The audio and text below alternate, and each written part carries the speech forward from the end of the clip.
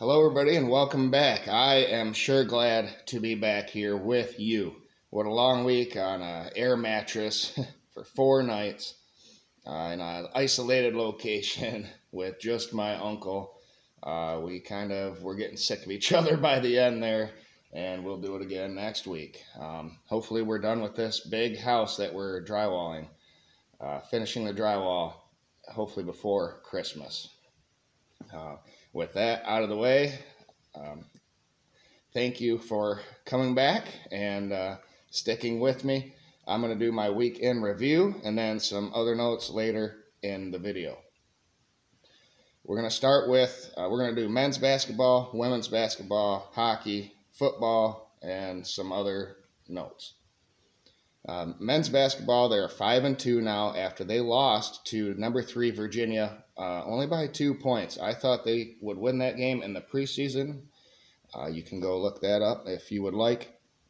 They led at halftime, 45 points they put up at halftime to 34, and only scored 23 in the second half. I've seen some highlights. I did not watch the full game yet. 53% in that game from field goal percentage, 42% from three. They were 8 for 10 from the free throw line. So what's wrong? Something's missing here. Them stats, and they only had 12 turnovers. You know, it's a little bit high, but not extreme. Only 10 assists. That could be better.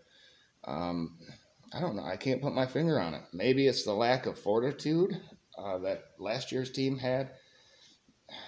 I don't know. They're not playing team ball. What is it? You tell me. Still could be better than last season, like I predicted. They have Kentucky and London on Sunday, this coming Sunday. In women's basketball, they rolled on. They are 8-0 now. They beat number 21 Baylor, 84-75, and they beat Miami 76-64. Emily Kaiser is filling in very nicely. 20 points per game, 7 rebounds, 63% field goal percentage. Layla Filia averaging 17 points per game, 52% field goal percentage. And Leah Brown is averaging 15 points per game, 5 rebounds per game, 4 assists, and 51% field goal percentage. This team is just rolling along, coming off its first ever appearance in the Elite Eight last season in the tournament. Michigan hockey bounced back after their tie with Harvard last Friday, and beat Harvard 4-1. So now they are 10-5-1, with their losses all to teams ranked 18 or better. Boston, Penn State, Notre Dame, and Minnesota twice, who is now the number 2 team in the nation. They are at Wisconsin right now as we speak, playing a game. They have a 2-game series with them this weekend. Young team, they'll find their way. They'll be in the NCAA tournament. Michigan football, tomorrow is the Big Ten championship game, tomorrow night at 8 p.m. versus Purdue. It has been reported that Blake Corum is to have knee surgery and will be out for the remainder of the season. How will this affect his draft stock? I don't know. And will he return this coming next season? It seems to me that all these players that come back, Michigan's NIL pays very nicely for the players that return and have established themselves. So we'll see if he'll make more money at Michigan than he will going pro. And if he does, then why not come back? Edwards is great, but it'd be nice to have that 1-2 punch again. And speaking of Edwards, he is probable to play tomorrow after that 22-carry, 216-yard, 2-touchdown performance versus Ohio State. His hand, maybe his cast, will be off for the game tomorrow. Schoonmaker is expected to play.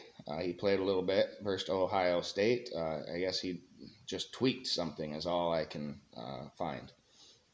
Mike Morris is questionable after he only played 11 snaps versus Ohio State. So we'll see. And I fully expect, I don't have time to do a preview, but I fully expect Michigan to win that game right around what the spread is, It's going to be a comfortable win. Purdue they have that passing game, but it's short passes, lots of short passes. So we'll see what they can do versus the Michigan defense. And now for a few odds and ends.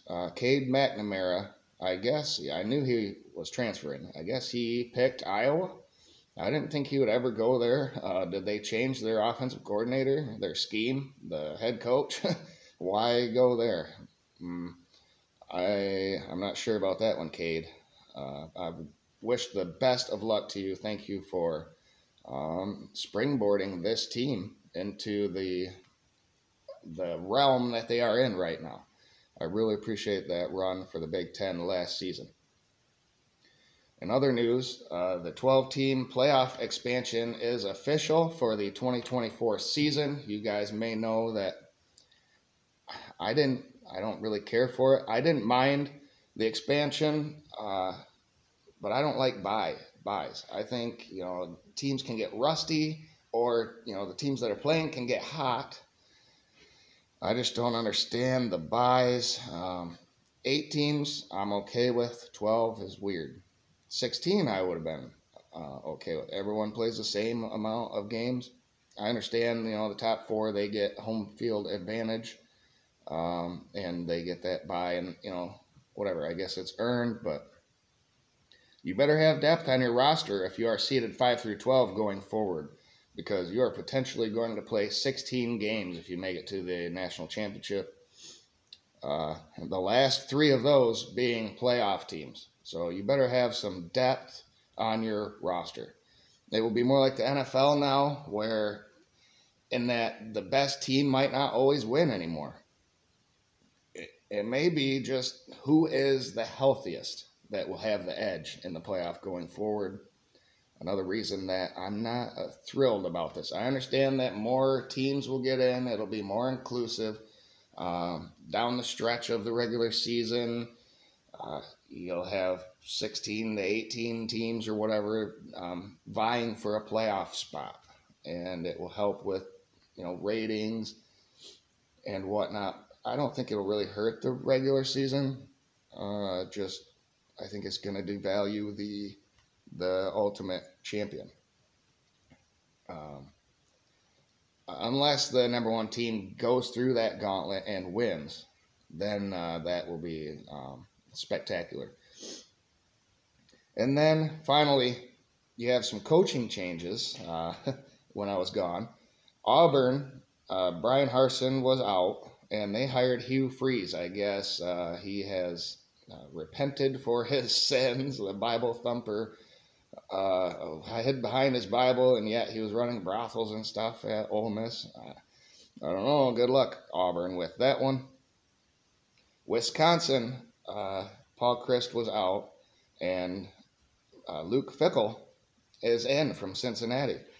Great hire there. What a steal for Wisconsin.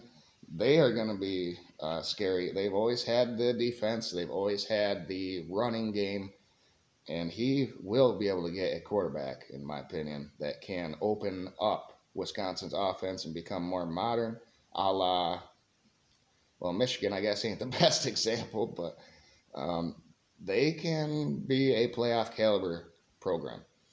Nebraska, Scott Frost has been out, and so is Mickey Joseph, I guess, and Matt Rule is in, the former Baylor coach that resurrected that program from their scandals, and he went to the Carolina Panthers. Didn't really work out. He was head coach there for a while. He is back in the college game, and Nebraska swung and hit a home run with this hire. He's going to be exceptional out there in Nebraska. Arizona State, Herm Edwards was out, and Kenny Dillingham is in, the Oregon offensive coordinator. I think that's probably a good hire, Offense is the name of the game in the Pac-12, and he is a bright mind in that category. So there you have it, the week in review. And we have USC and Utah in the Pac-12 championship tonight. I am excited about that one. I might do a post-game giving my thoughts on that. So there you guys have it. I'm back for the weekend. I got a couple of nights in my own bed. It's going to be so nice. Thank you, everybody. Remember to like the video, share, subscribe, and we'll see you on the next one. Have a great day.